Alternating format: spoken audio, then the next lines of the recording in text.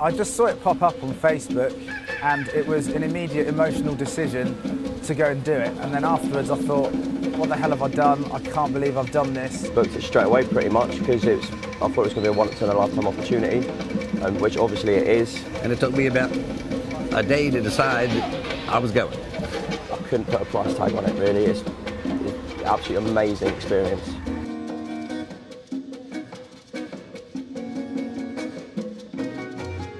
Travelling around the world is something I've always dreamed about, especially when I was a kid. But now that I do it, and I've done it for a long time, there are some places that I feel a kind of kindred spirit with, and Cuba has always been one of them. Because these people are a lot more rhythmically driven, so to speak, it's almost in their DNA. Even if they're not musicians, they totally get it.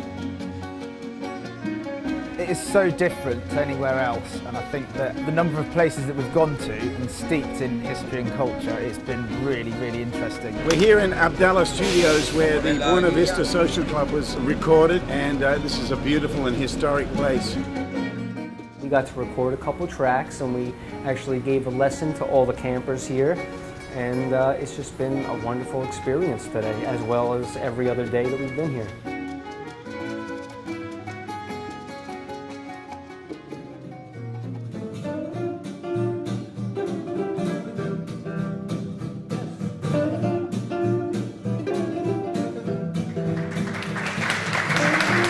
Thank you. Buenos dias. It's great to be here and to feel part of what you're doing and to learn from you and hopefully inspire you with some ideas today.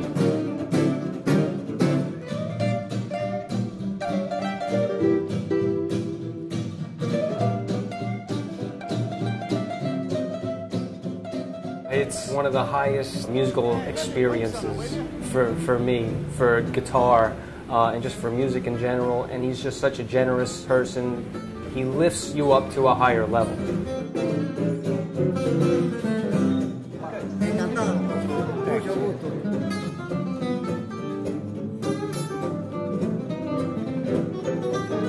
A lot of fun, a lot of good knowledge and stuff. Tommy and Frank and Vinny, all real accessible, easy to talk to guys.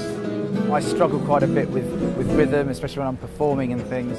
And so he said to me, you just need to write "breathe" on the top of your guitar. Then he wrote "breathe" on the top of my guitar, and then he signed the guitar as well. And it was a very overwhelming day, and it just felt so nice and natural as well. It wasn't like, it was just, yeah, it was superb.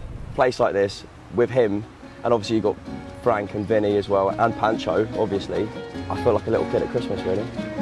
When I first met Pancho, he went straight into my song Papa George. He'd already learned it and said that song is a cha-cha-cha. He used a different dynamic with it as well, and that was fascinating.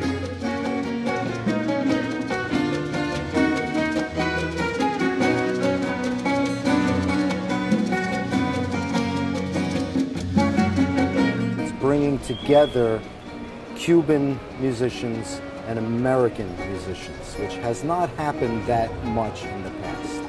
So this, to me, is a monumental night, bringing our music to the people of Cuba. And I think that the only one who could pull this off is Tommy. It means so much to me that I can come here and play a concert in a concert hall.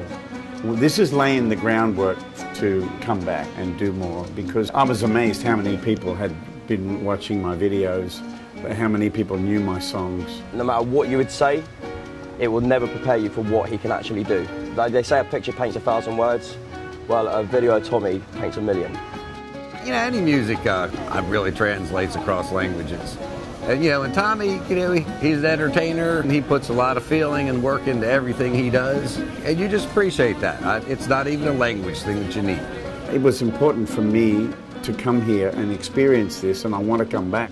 Coming here, it's just been so overwhelmingly amazing. It's just, you know, and it isn't just meeting Tommy or meeting Frankie and Vinny and the others, it's just It's the entire experience, but also all of the people here are all interested in the same thing. They've all got lots of things to share. So it is absolutely fantastic, and it's just been the most amazing time.